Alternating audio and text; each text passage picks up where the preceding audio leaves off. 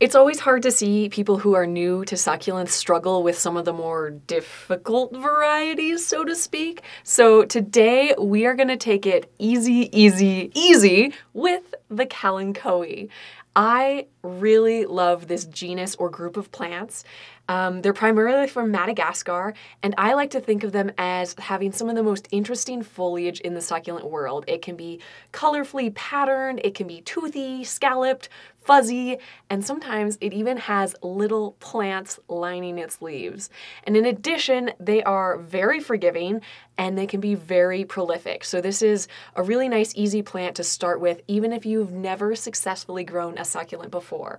So here is everything you need to know about Kalanchoe.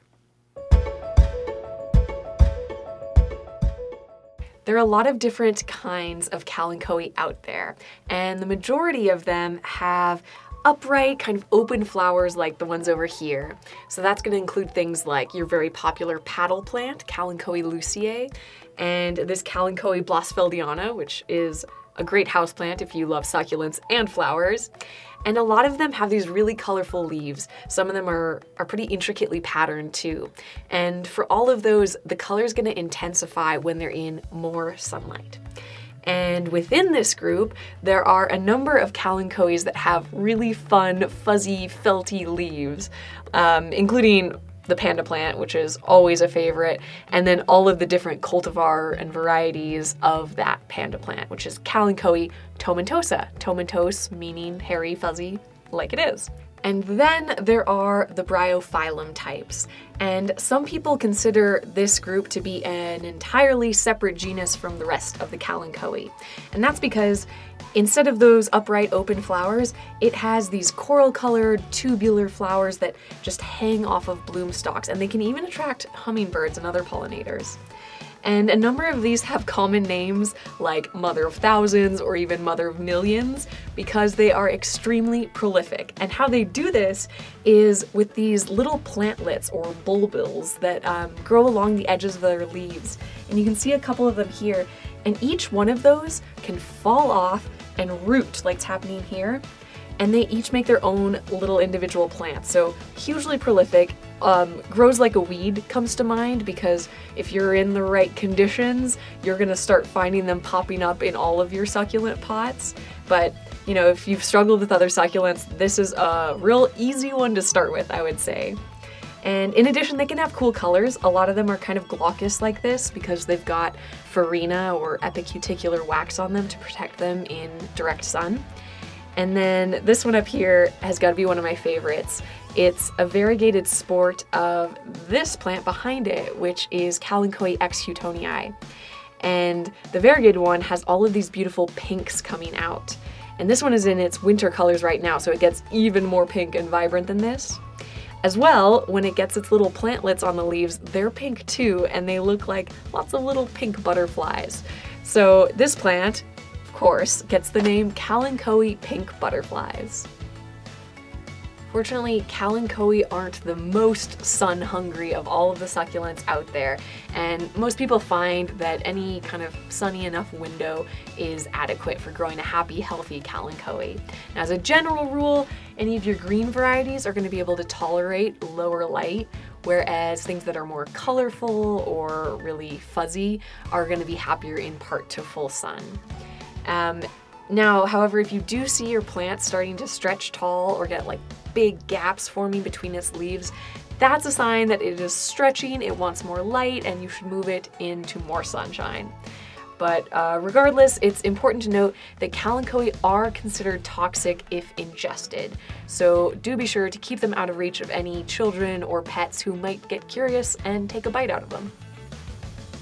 Kalanchoe's reputation as an easy, forgiving grower extends to its soil preferences, just because it can tolerate a wider range of soil types and even a little bit more organic matter than your average succulent.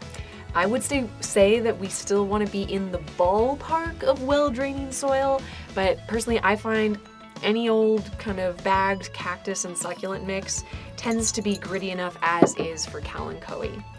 I would say You do still want to pick a container with a drainage hole in the bottom. This is gonna give you a lot more flexibility when you're watering your Kalanchoe. And like I said, name of the game today is easy, easy, easy, so do yourself a favor and use a pot with a drainage hole. Unlike a lot of succulents, Kalanchoe are native to merely semi-arid climates, so they can tolerate slightly more frequent water. And that's really good news for those of you who are in humid climates, because this is one that you can grow without it just instantly succumbing to rot. That being said, we are still going to aim for a soak and dry cycle, which means that when I do water, I'm going to deeply drench it. I'm definitely not just misting this.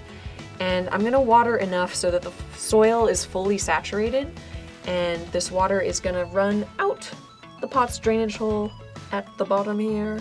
Just like that. So now that it's fully soaked, I'm gonna leave it to dry. And I won't water again until the soil is completely dry and the leaves show me that they're thirsty, either by going a little bit thin or even flexible.